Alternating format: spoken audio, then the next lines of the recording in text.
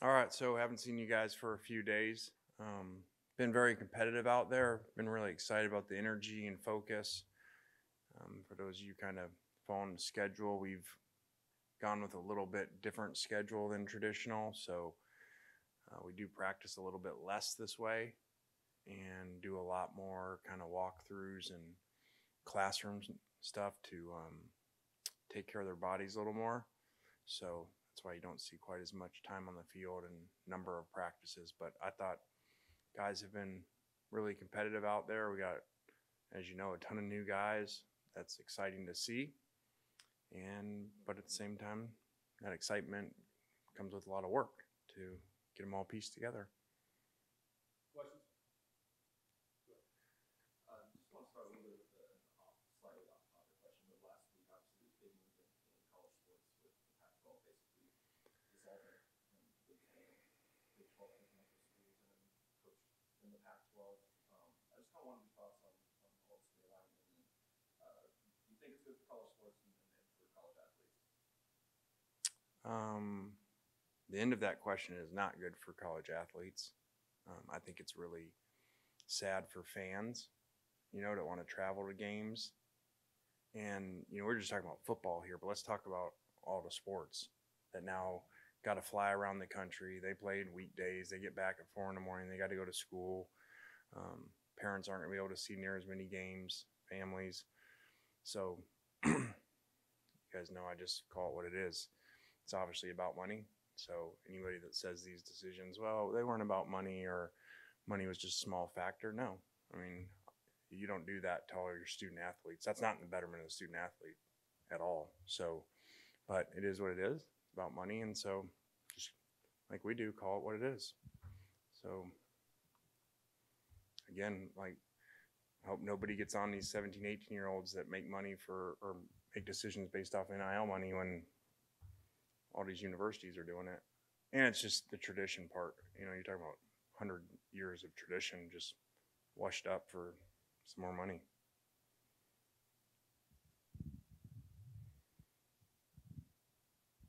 Kind of back to the practice field. You talked about excitement and just worried about this defense and Golding and all the new pieces and everything, just trying to mesh after a week of practice film and just kind of looking. How are you seeing that defense progress with all these new faces?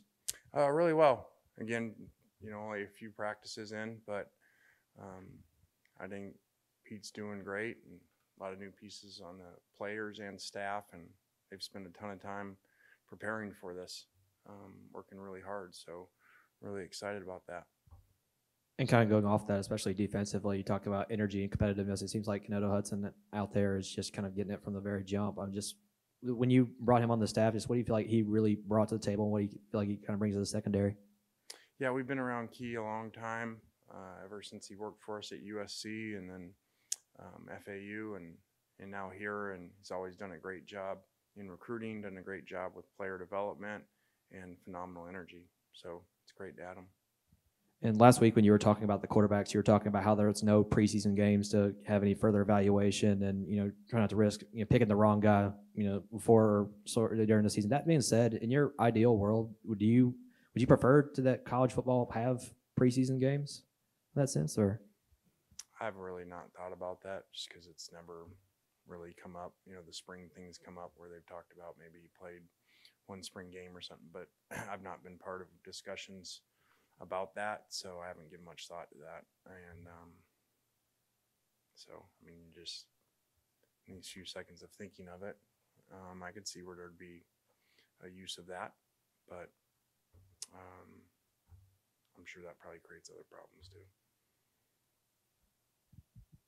How have you seen Austin kind of handle this big transition of, now should be a junior, but he's now a freshman in college and just adapting in these short number of practices y'all have had so far? He's done a good job, really mature for his age, and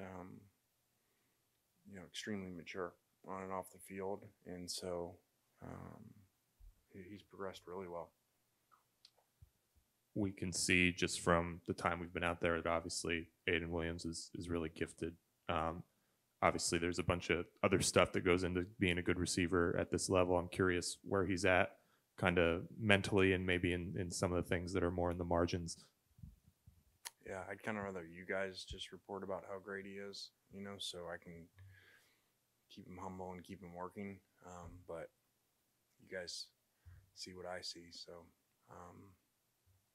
still got a lot of work to do, but you can report what you see there. You're talking. I'm not gonna rat poison my own freshman. There you go. At SEC Media Day, you were talking about, you know, the stuff that Quinshawn needs to work on when it comes to like footwork, and when we talked to Quinshawn about it, he was talking about trying to be an all-around back this year. When talking about that, was that more just his ability as a receiver, or just trying to work him into, you know, way into the system where he can be used more as a receiver if needed? Yeah, I think in year 2 with players, you know, you take a next step, and everybody says that, you know, okay, the players got to get better at these little things, but you can also take the next step in doing more things, and whether that's a quarterback or a running back, you know, and you can use a guy more in the passing game, things that, in my opinion, when you first get him, you don't want to do all that, because then you never really get good at just being the normal running back. So we are looking at some things with him, and he's uniquely gifted for a bigger, you know, stocky guy that he can play in the passing game, which a lot of times is not the case. You guys obviously brought in Caden Prescorn this offseason.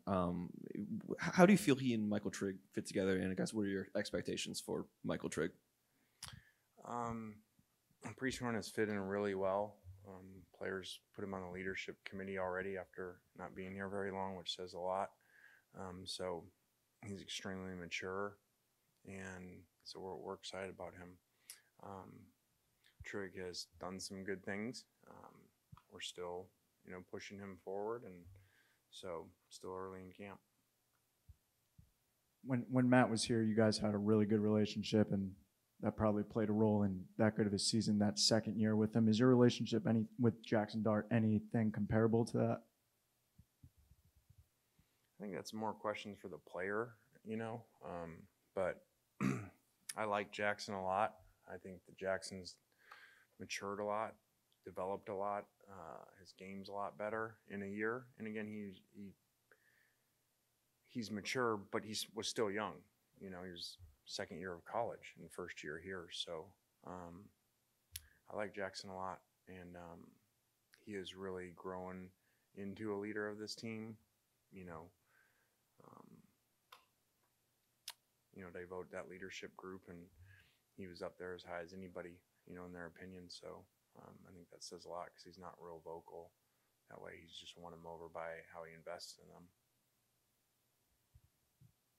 Anything else, Coach? All right, thanks. All right.